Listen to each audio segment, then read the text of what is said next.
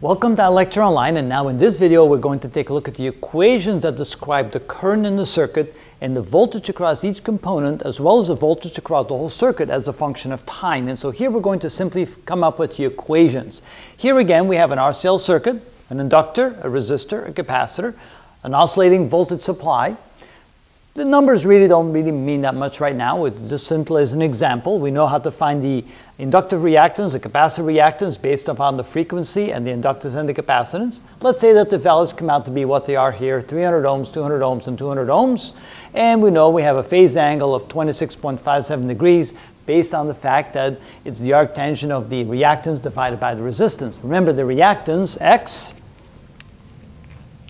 that's the total reactance, is simply equal to X sub L minus X sub C. So in this case it would be 300 ohms minus 200 ohms gives us 100 ohms divided by the resistance of 200 ohms, and that gives us the phase angle. And so here's the phase angle, phi, and the phase angle represents the phase difference between the current when the current reaches a maximum value and when the voltage reaches a maximum value in the circuit. And in this case, notice that time moves forward this way, so voltage is already ahead of the current. So voltage leads the current by 26.57 degrees.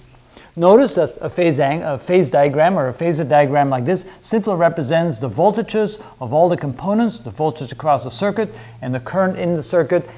At any moment in time, this phasor diagram simply will rotate around like this at the frequency omega times the time. That gives us, of course, the phase difference between when it started at time equals 0 to some later time on the circuit. So what are the equations that represent the current and the voltages in the circuit? Well, the current is right here.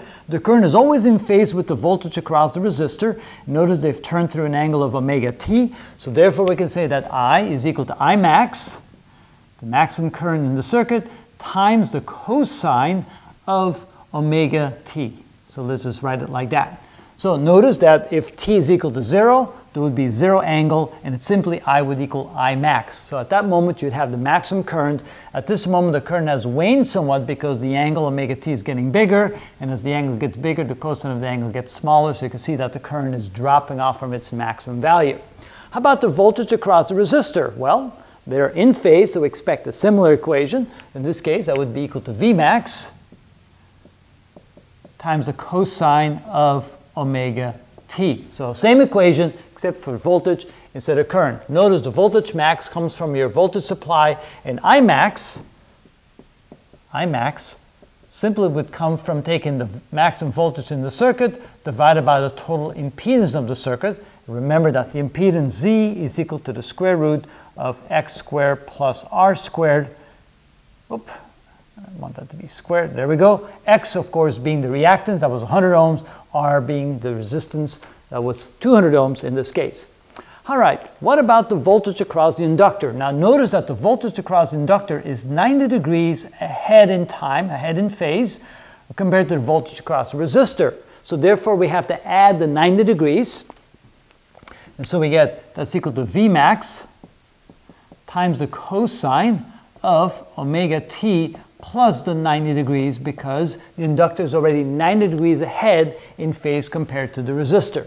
How about the capacitor? Well, since it's 90 degrees behind in phase, that becomes V max times the cosine of omega t minus 90 degrees, because it lags by 90 degrees compared to the voltage across the resistor. And then finally the voltage across the whole circuit, there we have, that would be equal to V max times the cosine of omega t, and we have to add the phase angle to get the proper voltage. Notice that instead of having just omega t, it would be omega t plus the phase angle, and that's what we have right there. So those are the equations describing the current in the circuit and the voltages across each component as well as the voltage of the whole circuit as a function of time, and that's how we calculate their independent voltages at any moment in time in the circuit.